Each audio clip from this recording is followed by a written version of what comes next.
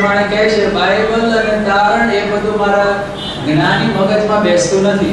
I said to Mr. Brownie, you know that how the devil makes our minds blinded towards the gospel. અને મેં એમને કહ્યું ભાઈ બ્રોની તમને ખબર છે કેવી રીતે શૈતાન આપણા મનોને સુવાર્તા પ્રત્યે અંધકારમય કરી નાખે છે. We read a verse from 2 Corinthians બીજા કોરિન્થીમાં એક કલમ વાંચીએ and chapter 4 ચોથો અધ્યાય and verse 4. અને ચોથી કલમ. 2 Corinthians 4:4. બીજું કોરિન્થી 4 અને 4. All together please. સાથે વાંચીએ. In whom the God of this world has blinded the minds of them which believe not, lest the light of the glorious gospel of Christ, which is the image of God, should shine in them. The God of this world, the evil one, hath blinded the minds of people so that they should not believe. આ જગતના દેવે અવિશ્વાસીઓના મન આંધળા કર્યા છે એ માટે કે તેઓ વિશ્વાસ ન કરે. Our intellect and our mind has been blinded by the evil one at our birth.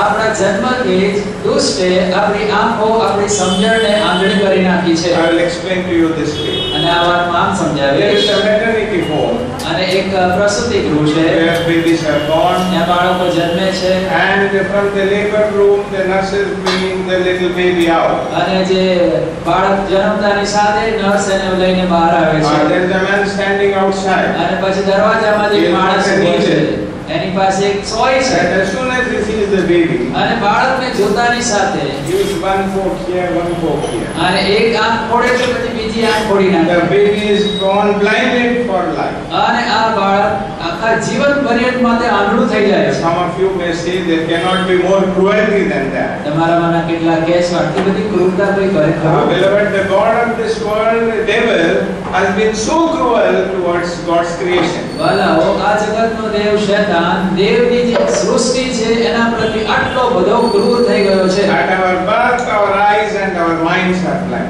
આપણા જન્મના સમયે જ આપણી આંખો અને આપણા મનને તે આંધળા કરી નાખે So છે. that we can never ever understand the glorious gospel that Jesus died for our sins. એ માટે કે ઈસુ મારા પાપને સારો વધસ્તંભ પર મરણ પામ્યો તે આપણે સમજી જ ના શકીએ. And even in our country, આપણા દેશમાં પણ the other thing that keeps people away from salvation is the pride of the background to which they belong. કયા પાશ્ચાત્ય ભૂમિકામાં હું આવું છું એના લીધે લોકો પ્રભુના તારણથી પોતાને દૂર રાખે છે. They say we belong to this caste, અને તેઓ કે અમે તો આ જાતિના and Christians are belonging to this place. અને ખ્રિસ્તીઓ તો નીચી જાતિના. So if I accept the Lord, what will happen? જો હું પ્રભુ ઈસુનો સ્વીકાર કરું તો શું થશે? Beloved, if you belong to the higher caste in this world and thrown into eternal fire in your future, is that good, or belonging to this caste is good by going into the eternal kingdom of God? આ જગતમાં બહુ ઊંચી જાતિના ગણાવો પણ છેવટે નરકમાં ફેંકાવો તેના કરતા જગતમાં નીચી જાતિના ગણાવો અને છેવટે સ્વર્ગમાં પહોંચો એમાંથી સારું કયું? So let not the pride of human heart keep you away from following Jesus. માટે માનવ હૃદયનો ઘમંડ તમને ઈસુ ખ્રિસ્તની પાછળ ચાલતા રોકે નહીં. So beloved, you cannot have eternal life on your terms, but you must have it in His terms. માટે વાલાઓ અનંત જીવન તમારી શરતે તમને નહીં મળે પણ પ્રભુ ઈસુની શરતે તમારે તે સ્વીકારવું પડશે. I will give you an example. એક ઉદાહરણ આપીશ. In Mark's Gospel chapter 10, માર્કના 10મા where we અધ્યાયમાં read about this rich young ruler, આ જુવાન શ્રીમંત અધિકારી વિશે વાંચીએ he goes છીએ. little down, અને થોડે આપણે we read about a blind beggar called Bartimaeus. અને ત્યાં બાર્તિમાઈ નામે એક આંધળા વિશે વાંચીએ છીએ. Bartimaeus used to say in one place, બાર્તિમાઈ એક જગ્યાએ કહે છે and he had a nice towel on his lap. અને એના ખોળામાં એક સરસ રૂમાલ પાથરેલો હતો. And when he heard people walking, અને જ્યારે લોકોનો આવતા he જતા અવાજ said, "I'm a સાંભળ્યો blind man, give me something." અને એણે કહ્યું આંધળો મને કઈ બક્ષિસ So આપો. people used to give him the money, maybe they threw it on the cloth on the lap. અને શક્ય છે એના ખોળામાં જે રૂમાલ એમાં લોકો પૈસા ફેંકતા હશે. And then he heard અને પછી એણે સાંભળ્યું that Jesus of Nazareth was passing by. નાઝરેતના ઈસુ ત્યાંથી જાય છે. He said, "Thou son of David, અને એણે કહ્યું ઓ દાઉદના દીકરા have mercy on me." મારા પર દયા કર. And people in the crowd said, અને તે લોકો હતા "Blind man, you shut up and keep quiet." એ આંધળા ચૂપ રહે. the more they tried to silence him, અને જેટલું વધારે ને the more he began to shout, એટલું વધારે થી બૂમો પાડવા "Thou લાગ્યો. son of David, have mercy on me." ઓ દાઉદના દીકરા મારા પર દયા કર. And the Bible says, અને બાઇબલ કહે છે and Jesus stood still. અને యేసు ત્યાં ઊભા રહ્યા. So beloved, the cry of the sinner makes the Savior to halt. માટે વાલાઓ પાપીનો પુકાર તારનારને ઊભો કરી દે છે. And then the Lord said, અને પ્રભુ કહે છે "Come." મારી પાસે આવો. And the scripture is very clear. અને શાસ્ત્ર બહુ સાફ કહે છે Before he got up and came to Jesus, ઈસુની પાસે તે પહોંચે તે પહેલા he threw away the garment that symbolized his beggarly life. અને એની પાસે જે લુગડું હતું તે તેણે ફેંકી દીધું અને એનું જે ગરીબનું જીવન હતું તે પ્રગટ કરે Mark's છે. Gospel chapter 10, માર્ક 10મો અધ્યાય and we will read verse 50. 50મી કલમ. Mark chapter 10 and verse 50. Mark 10 અને 50 All together, please. સાથે વાંચીએ. Maybe 49 and 50. Mark chapter 10 verses 49 and 50. Mark 10 49 અને 50. And Jesus stood still and commanded him to be called. And they called the blind man, saying unto him, Be good, Lord, for thrice he calleth thee. And he casting away his garment rose and came to Jesus. And he casting away his garment rose and came to Jesus. અને પોતાનું લુગડું નાખી દઈને ઉઠ્યો અને ઈસુની પાસે આવ્યો. If Bartimaeus was to have his sight from the Lord, જો બાર્તિમાઈને પ્રભુ પાસેથી દ્રષ્ટિ જોઈએ he has to cast away that garment in order to come to Jesus. તો ઈસુની પાસે આવવા માટે એને લુગડું નાખી દેવું પડે. Because the garment symbolized his beggarly life, how he lived before. કારણ કે આ એનું જે લુગડું તે તો કેવું દરિદ્રી જીવન તે જીવતો હતો તે પ્રગટ કરે છે. See, that cloth could have stopped him from coming to Jesus. અને આ લુગડાએ તેને ઈસુની પાસે આવતા રોક્યો જ હોય. He by faith said, પણ વિશ્વાસથી તેણે I'm કહ્યું going to throw this cloth forever. આ કપડું હું હંમેશને માટે ફેંકી દઉં છું. It is enough to live a beggarly life. હવે બહુ દરિદ્રી જીવન જીવ્યો. Jesus will give me my sight. ઈસુ મને દ્રષ્ટિ And આપશે I'm going to live for him. અને હું તેને માટે જીવીશ. He threw away the garment. અને એને લુગડું નાખી દીધું. Another example, બીજું એક ઉદાહરણ. there was the Samaritan woman. એક સમરૂની સ્ત્રી You હતી. read about it in John's Gospel chapter 4. યહોન્ના 4થા અધ્યાયમાં વાંચીએ. You know the story. આપણે એ વાર્તા જાણીએ She છીએ. already lived with 5 husbands. 5 વરની સાથે તે જીવી ચૂકી હતી. Because the scripture is very clear, husband means she was married to 5 people at different times. અને વરનો અર્થ એ થાય છે કે 5 વખત તેણે લગ્ન કર્યા હતા. And the Lord Jesus said, અને પ્રભુ ઈસુ કહે the છે person with whom you are staying is not your husband. જે વ્યક્તિની સાથે અત્યારે તું રહે છે તે તારો પતિ નથી. Or she was living a sinful life. અને તે પાપી જીવન જીવતી હતી. Broken the 7th commandment. અને 7મી આજ્ઞા તેણે તોડી Having an હતી. adulterous relationship with this man. અને આ માણસની સાથે તેના સંબંધો વ્યભિચારના હતા. So she had come to the well માટે તે કુવા પાસે આવી to take water. પાણી મેળવવા આવી. Water for whom? કોના માટે પાણી? For herself. પોતાને માટે. And for the man with whom she was અને living. જે માણસ એની સાથે રહેતો હતો તેને માટે. So when she came, had an encounter with the Lord Jesus. જ્યારે પ્રભુ ઈસુને તે મળી, The Bible is very clear. Bible બહુ સાફ કહે છે. She left her water pot at the feet of Jesus. જ્યારે તે પાણીની ગાગર ત્યાં જ મૂકીને જતી રહી. Water symbolized a sinful life. She left it at the feet of Jesus. અને આ પાણીની ગાગર એનું જે પાપી જીવન તે બતાવે છે તે ત્યાં પ્રભુ ઈસુના ચરણોમાં એણે મૂકી And દીધું. return to John's Gospel, please. યહોન્નાની સુવાર્તામાં આવો. And chapter 4. 4થો અધ્યાય And we'll read verse 28. 28મી કલમ વાંચો. John's Gospel, chapter 4 and verse 28 all together. યહોન્ના 4 અને 28 સાથે વાંચીએ. These are the truths that we need to imbibe tonight if we want to understand salvation on God's terms.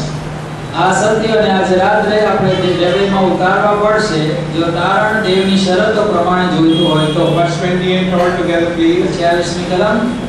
And the woman left her water pot and went લોકોને કહે છે to the city, saith to them. And the woman left her water pot. અને સ્ત્રી પોતાની ગાગર મૂકીને ગઈ. She had to leave every little sign of her old relationship, a sinful life, at the feet of Jesus. પોતાના જૂના પાપી જીવનની પ્રત્યેક નિશાનીને એણે પ્રભુ ઈસુના ચરણોમાં છોડી દેવાની હતી. And again in Luke's Gospel, લૂકની સુવાર્તામાં chapter 19, 19મો we અધ્યાય read about a man called Zacchaeus. જાકી નામના એક માણસ વિશે વાંચીએ છીએ. When the Lord said salvation is come to this house, જ્યારે પ્રભુએ કહ્યું કે આ ઘરે તારણ આવ્યું છે, he responded by saying like this. ત્યારે તેણે આ પ્રમાણે કહ્યું, Lord, half of my wealth I give to the poor, પ્રભુ મારી અડધી સંપત્તિ હું દરિદ્રોને આપી દઉં છું. and whatever amounts I have taken illegally from people, I will restore them fourfold. અને જે લોકોની પાસેથી મેં અન્યાયથી પડાવી દીધું છે તેને 100 ગણું પાછું આપીશ. Beloved, you cannot be a saved person and still keeping the ill-gotten wealth in your house. વાલાઓ, તારણ પામેલી વ્યક્તિ તરીકે ખોટી રીતે મેળવેલું દ્રવ્ય તમે ઘરમાં રાખી શકતા નથી. It is a personal thing, and sometimes I feel sad about it. આ વ્યક્તિગત વાત છે ને એ કહેતા મને કેટલીક વાર દુઃખ પણ થાય છે. When I was a small boy જ્યારે હું નાનો છોકરો હતો and going to the school by bus, અને બસમાં સ્કૂલમાં જતો, my parents would not give me any pocket money. મારા પિતા વાપરવાને ક્યારેય પૈસા આપે નહીં. So in the school I used to find other children buying so many things to eat. અને સ્કૂલમાં બીજા છોકરા બીજી બધી વસ્તુઓ ખરીદે એમને હું જોતો હતો. I was about 10 years old. તે સમયે મારી ઉંમર 10 So વર્ષની I હશે. said to myself, અને મેં કહ્યું, my parents are very strict. મારા માતા પિતા બહુ કડક So છે. what I'll do is, હું શું કરું? I'll get into a crowded bus. હવે એક ભીડવાળી બસમાં ચડીશ And then without buying the ticket, અને ટિકિટ વગર I will get out. હું ઉતરી જઈશ. So I started doing it. એટલે પછી હું કરવા લાગ્યો Traveling for a long time. અને ઘણા સમય સુધી એમ કરી. And then I used to buy things and eat. અને પછી હું એક પૈસા વાપરું અને ખાઉં. But when I was born again, પણ જ્યારે મારો નવો જન્મ થયો the Lord said, અને પ્રભુએ I કહ્યું, forgive all your sins. અને I forgive all your હું તારા sins. બધા પાપ માફ કરીશ. But what about that money that you defrauded to the government by not taking the ticket? Ticket લીધી નહીં અને પૈસા સરકારને જે નુકસાન થયું એ પૈસા વિશે શું? So I said to myself, પછી મેં પોતાને Lord, કહ્યું, I can do two things. પ્રભુ હું બે કામ કરી શકું. Number one, પહેલું કામ, I can tell my parents હું મારા મા બાપને કહી that શકું I've been doing this wrong thing, કે આ ખોટું કામ હું કરી રહ્યો હતો, and you give me money so that I can pay to the government. કે મને પૈસા આપે કે હું સરકારને પાછા ભરપાઈ Then કરું. I said to myself, પછી મેં કહ્યું, why should I ask my parents? શા માટે મા બાપને કહેવું? It is the wrong thing that I have done. ખોટું કામ તો મેં કર્યું So છે. I told the Lord, પછી મેં પ્રભુને કહ્યું, Lord, when I become big, પ્રભુ જ્યારે હું મોટો when I થઈશ, get a job, જ્યારે મને નોકરી when I મળશે, get money, જ્યારે મને પૈસા I will મળશે, surely repay this money that I am due to you. જે પૈસા મેં આવી રીતે ચોરી લીધા છે હું પાછા આપીશ. Several years later, beloved, અને ઘણા વર્ષો પછી I got into a job મને એક નોકરી મળી and I got money. અને પૈસા મળ્યા. The Lord said, અને પ્રભુએ do કહ્યું, you remember the promise you made to me when you were a child? જ્યારે તું બાળક હતો ત્યારે મારી સાથે કરેલી પ્રતિજ્ઞા તને I યાદ said, છે? yes, Lord. મેં કહ્યું, હા પ્રભુ. Then I went to the bus depot. પછી હું બસ ડેપોમાં ગયો I bought a ticket for 20 rupees. અને 20 રૂપિયાની This ટિકિટ happened ખરીદી. 40 years ago. આ તો 40 વર્ષ પહેલાની વાત કરું 20, છું. 20 rupees for a big amount, because those days the bus ticket was only 5 paisa. અને 20 રૂપિયા તો મોટી કિંમત કહેવાય કારણ કે બસની ટિકિટ તે વખતે માત્ર 5 પૈસા હતી. So I bought this ticket for 20 rupees અને 20 રૂપિયાની ટિકિટો લીધી and I tore it અને એને ફાડી નાખી and threw it into the dustbin. અને ત્યાં કચરાપેટીમાં But નાખી that દીધી. day the Lord gave me so much joy I can't explain. અને એટલો બધો આનંદ પ્રભુએ મને આપ્યો કે હું સમજાવી શકતો So નથી. whatever wrongs have been done in your past life, after your salvation, there should be a restitution to put it back. માટે તારણ પછી જે કંઈ જૂના જીવનના પાપો હોય એને યથાસ્થિત કરવા પડશે. If you have robbed some money, જો કોઈની પાસેથી પૈસા Give it ચોરી લીધા back. હોય તો પાછા આપો. and if you have fought with somebody not in talking terms, અને જો કોઈની સાથે લડ્યા હો અને એકની સાથે બોલતા you નથી seek their forgiveness. તો એમની પાસે માફી માંગો. Beloved, because we don't say these things, બાળકો આપણે કહેતા નથી માટે people think we can be saved and all old things can also, the bag and baggage can continue with us. લોકો એમ માને છે આપણે તારણ પામી શકીએ અને એ જ જૂના બધા વિસરા પોટલા સાથે લઈને આગળ વધી શકીએ But છીએ. that's not what the Lord told this rich young ruler. પરંતુ આ જુવાન શ્રીમંત અધિકારીને પ્રભુ એવું કહ્યું નહીં. Whatever baggage you have which is preventing you from following me, you have to leave it. પ્રભુએ તેને કહ્યું જે કંઈ તારી વસ્તુઓ મારી પાછળ આવતા તને રોકે છે તે તારે છોડવી પડશે. Beloved, even after you are born again, નવો જન્મ પામ્યા પછી પણ the બાળકો same weaknesses, shortcomings and failures that you had before salvation, the devil will come and knock your door and try to remind you of those things to take you back. કારણ પામ્યા પહેલા તમારી જે નિર્બળતાઓ હતી એ જ મુદ્દે શૈતાન તમારી પાસે આવશે અને દ્વાર ખટખટાવશે એ માટે કે તમને પાછા એ જૂના જીવનમાં લઈ જાય. If you are telling lies, black and white lies, left and right, અને જો તમે કાળું કે ધોળું જૂઠું બોલતા હો અને ડાબે ને જમણે જૂઠું બોલતા the હો devil will come back to you. તો શૈતાન પાછો આવશે. Exactly, you can still continue જૂઠું બોલવાનું માંદો and also have salvation. અને તારણ પણ મળશે. Let both the things run parallel. અને બંને સાથે સાથે જાય છે. That's why we don't see a real change in the hearts and lives of people even after they are born again. એટલા માટે નવો જન્મ પામ્યા પછી પણ લોકોના જીવનમાં કોઈ ફરક દેખાતો નથી. The old things are still continuing in their lives. જૂની વાતો હજુ એમના જીવનમાં જારી રહે છે. So whenever the thought that the Lord is bringing to us is, we must have a detachment from those things which hinder us from following Him wholeheartedly. પૂરા હૃદયથી પ્રભુની પાછળ ચાલતા જે વાતો આપણને રોકે છે એનાથી આપણે સંપૂર્ણ રીતે અલગ થવું જ પડશે. Now I want to make a very important point. હવે એક મહત્વની વાત છે. See, what exactly constrains us to forsake our old life in its totality? અને આપણા જૂના જીવનને અને એના સર્વ પાપોને છોડવાને માટે કઈ વાત આપણને ફરજ પાડે છે? I want to read you a verse. એક કલમ વાંચું. The verse says it is the love of Christ that constrains us to dump everything related to our old life into the dustbin. અને ખ્રિસ્તનો પ્રેમ આપણને ફરજ પાડે છે એ માટે કે જૂના જીવનની જે તમામ ગંદી વાતો તેને આપણે કચરા પેટીમાં ફેંકીએ. In 2 Corinthians બીજી કોરિન્થી and chapter 5, 5મો અધ્યાય 2 Corinthians chapter 5 and verse 14. બીજી કોરિન્થી 5 અને 14. All together please. સાથે વાંચીએ. 2 Corinthians 5:14. બીજી કોરિન્થી 5 અને 14. And Christ died for us, but they which કારણ કે મેં ચોક્કસ સમજીએ છીએ કે સર્વને વાસ્તે કહો માટે સર્વભૂમ.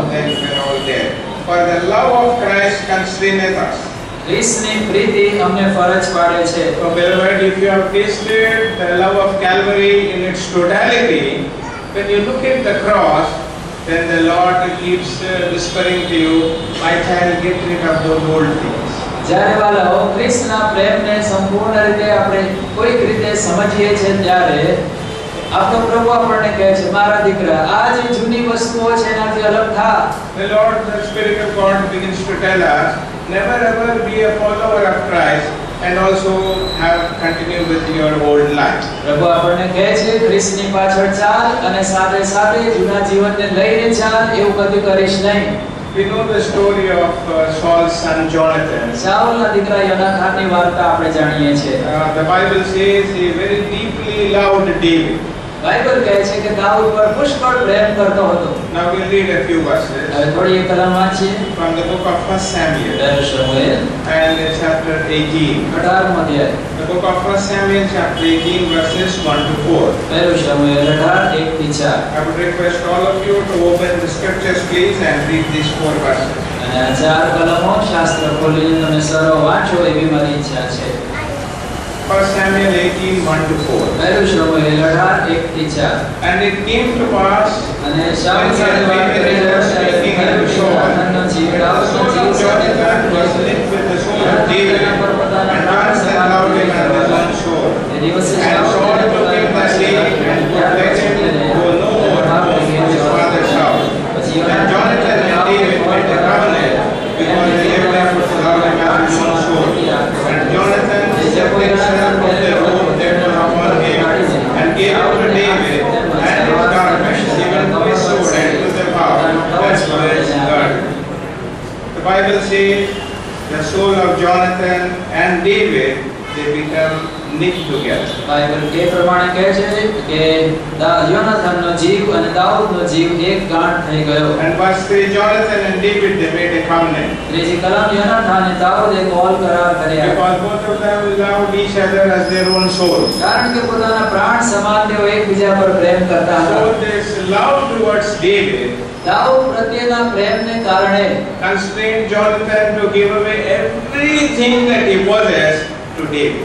જે કંઈ તેની પાસે હતું તે તેણે દાઉદને આપી દીધું. So let's read verse 4 all together, please. ચોથી કલમ સાથે વાંચીએ. And Jonathan stripped himself of the robe that was upon him and gave it to David and his garments, even to his sword and to his horse and to his gun. He gave away his princely robe. પોતાના રાજવી વસ્ત્રો તેને આપ્યા. And he gave away his sword. અને પોતાની તલવાર આપી He દીધી. gave away his bow. અને તેનું તીર He આપ્યું, gave ધનુષ્ય away આપ્યું. his belt. અને પોતાનો કમરબંધ આપ્યો. And nothing of the princely things that he ever retained with himself. જે એની રાજવી વસ્તુઓ હતી તે તેણે પોતાની પાસે રાખી નહીં. For we know the grace of our Lord Jesus Christ. આપણા પ્રભુ ઈસુ ખ્રિસ્તની કૃપા આપણે જાણીએ છીએ. Although he was so rich, જો કે એટલો બધો ધનવાન હતો, he became poor for our sake. આપણે માટે તે દરિદ્રી થયો. So that we through his poverty might be made rich. એ માટે કે તેની દરિદ્રતાથી આપણે ધનવાન થઈએ. Beloved, he gave away everything. વહાલા તેણે સર્વસ્વ આપ્યું. He allowed himself like a rose to be trampled by the sinful man. એણે પોતાને એક ગુલાબ પાપી માણસોના પગ નીચે કચડાય તેમ કચડાવા દીધો. And tonight he says, આજ રાત્રે તે કહે will છે, you give me everything like Jonathan? યોનાથાને જે માંગ્યું તેમ શું તમે સર્વ આપવા તૈયાર છો? Don't you love me? શું તું મારા પર પ્રેમ કરતો Or don't નથી? you realize that I gave my all for you? શું તને ખબર નથી કે મેં મારું સર્વસ્વ તારે માટે આપ્યું? And you want to give your all to me. તારું સર્વસ્વ શું તો મને નહીં આપ? So beloved, as we grow in the Lord, વાલા હો, જ્યારે આપણે પ્રભુમાં વધીએ છીએ, we must come into this experience of John the Baptist. Yohan બાપ્તિસ્માના અનુભવમાં આપણે આવવું પડશે. He said in John chapter 3 verse 30, Yohan 3:30 માં તે કહે છે, he said, he must increase and I must decrease. તે વધતો જાય હું ઘટતો જાઉં. Lord, everything of yours must grow in my life day by day. પ્રભુ તમારું જે છે તે મારી અંદર રોજ રોજ વધતું I જાય. want to grow in holiness. અને મારે પવિત્રતામાં I વધવું want છે. to grow in your gentleness, તમારી નમ્રતામાં વધવું in છે. your meekness, તમારી નમ્રતામાં, in your love, તમારા પ્રેમમાં, in your patience, અને તમારી ધીરજમાં, in your zeal that you have towards the house of God. દેવના ઘર પ્રત્યેની તમારી આસ્થામાં. Oh God, everything you possess should be mine. ઓ પ્રભુ, તમારી પાસે જે છે એ બધું મને મળવું જોઈએ. And all the things which have been possessing me, I want to gradually give them up for your sake. અને જે બધી વસ્તુએ મને પકડી રાખ્યો છે એ બધી વસ્તુઓ હું છોડી દેવા તૈયાર છું. Go, જા, sell whatever you have, તારી પાસે જે છે તે વેચી દે, give to the poor. દરિદ્રીને આપી The they. Lord wanted a total detachment from the love of money that was stopping him from God's kingdom. અને દેવના રાજ્યમાં પ્રવેશ કરતા પૈસા પરનો પ્રેમ એને છોડે એવી વાત પ્રભુ તેને કહે છે. Tomorrow, God willing, I will be talking about the other aspect. અને ઈશ્વર ઈચ્છાએ આવતીકાલે બીજા એક પાસા વિશે વાત Not only કરીશું. a detachment, God wanted an attachment from him. ન કેવળ એનાથી આ બાબતોથી તે અલગ થાય, પરંતુ પ્રભુની સાથે તે જોડાય એવી પ્રભુની ઈચ્છા He હતી. again told three things. અને ફરી ત્રણ વાતો કહી. Come, આવો, take up the cross, પદસ્તંભ ઉઠાવો, follow me. મારી પાછળ ચાલો. May the Lord bless this word to us. પ્રભુ આ વચનને આપણે માટે આશીર્વાદિત કરો. પ્રાર્થના કરીએ.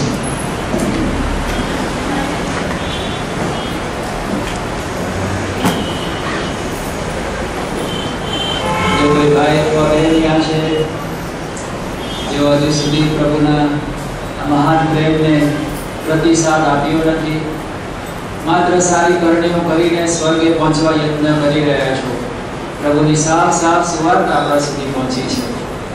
એટલા માટે પ્રભુ ઈસુ ખ્રિસ્તના જે અદ્ભુત બલિદાન છે તેના ઉપર સરળ વિશ્વાસ કરીને તારણના ભાગીદાર થઈ શકો છો. અને તારણ પામેલા છો એમ કહો છો, પરંતુ જો જીવનમાં કોઈ ફેરફાર આવ્યા નથી તો પ્રભુની કૃપા અને સહાય ફરી એકવાર માંગો, જેથી કરીને જે કંઈ જૂનું છે તેને છોડવાને માટે અને પ્રભુને સાથે જોડાવાને માટે પ્રભુ આપણી સહાય કરે. માટે જો કોઈ એવા છે ભાઈ કે બહેન જેઓની ઈચ્છા છે એમને પાપની માફી મળે, એમને તારણનું દાન વિશ્વાસથી પ્રાપ્ત થાય, તો તમારો જમણો હાથ ઊંચો કરીને નીચે મૂકજો, અમે આપણે સારું પ્રાર્થના કરીશું. કોઈ પણ ભાઈ અથવા બહેન ઘરની આંખ બંધ રહે.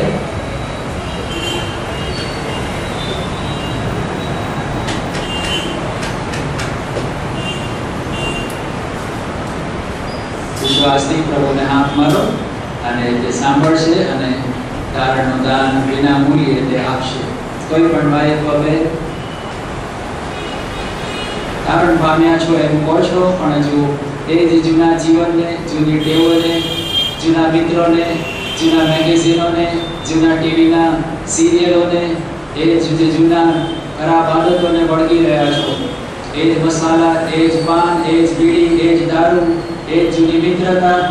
તો પ્રભુને કહો, પ્રભુ મારા પર દયા કર.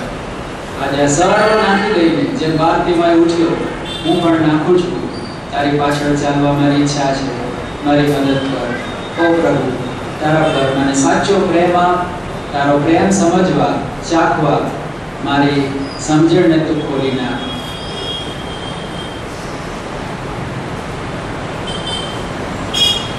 જેઓ પ્રભુના હાથમાં નવી રીતે સોંપાવા ચાહે છે અને ચાહો છો અમે પણ તમારી માટે પ્રાર્થના કરીએ, વિશ્વાસી છો, નવી રીતે સમર્પિત થવા ચાહો છો, તમારો જમણો હાથ ઊંચો કરી નીચે મૂકશો, અમે તમારી સારું પ્રાર્થના કરીશું.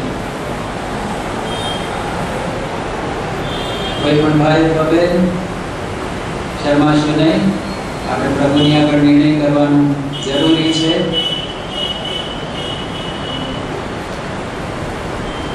નવી રીતે પ્રભુના હાથમાં પોતાને સોંપીએ. પ્રભુએ આપણી સાથે વાત કરી છે અને આપણે માત્ર સાંભળનારા નહીં, વચનનો પ્રતિસાદ આપનારા થઈએ. કોઈ પણ ભાઈ અથવા બહેન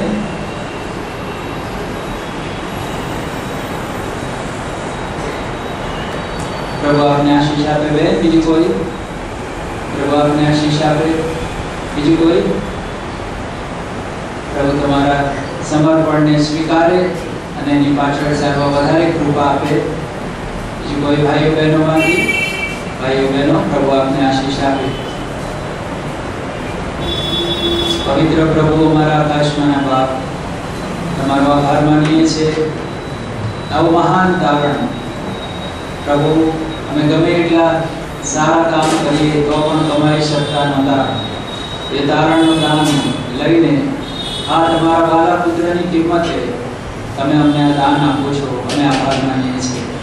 પ્રભુ પરમેશ્વર, ત્યાં બેઠેલાઓમાંથી કોઈ એવું છે જેઓ હજુ અનંત જીવન રહિત છે, તારણ પામ્યા વગરના છે. ઓ પ્રભુ, દયા કરો એવી પ્રાર્થના વિનંતી કરીએ છીએ. પ્રેમી પરમેશ્વર, ધન્યવાદ, કારણ કે જ્યારે અમે તમારું વચન સાંભળીએ છીએ અને તેનો પ્રતિસાદ આપીએ છીએ, તમારા હૃદયમાં પુષ્કળ આનંદ થાય છે. એ પ્રભુ, અમારી પ્રાર્થના છે, અમારી જે બહેનોએ અને બીજા હૃદયોમાં પ્રભુ જે પ્રાર્થના કરી છે, પ્રભુ તમે એમનું સાંભળો અને જૂના જીવનને છોડવાને માટે અને પૂરા સમર્પણ સાથે, નવા સમર્પણ સાથે તમારી પાછળ ચાલવાને સાથે પ્રભુ અમારા ઉપર કૃપા કરો એવી અમે પ્રાર્થના વિનંતી કરીએ છીએ. યોનાથ અને દાઉદ પરના પ્રેમને કારણે પોતાનું સર્વસ્વ આપી દીધું.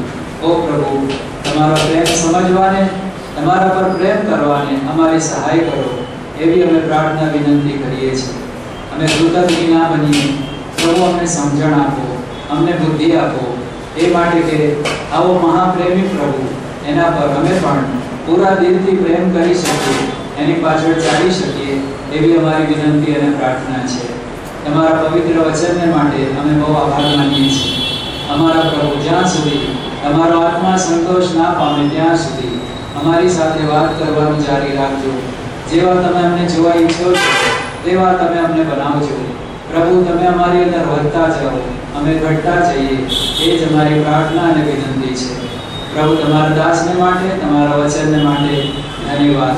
એના પર આશીષ દો, પાણી સિંચો અને રાતની કૌતુકની પ્રાર્થના, આવતીકાલની ભજન સેવા, તેના માટે કૃપા કરીને તમે અમને તૈયાર કરો. અમારી પ્રાર્થના સાંભળો, અમારી સ્તુતિનો સ્વીકાર કરો. પ્રભુ ઈસુના નામથી માંગીએ છીએ.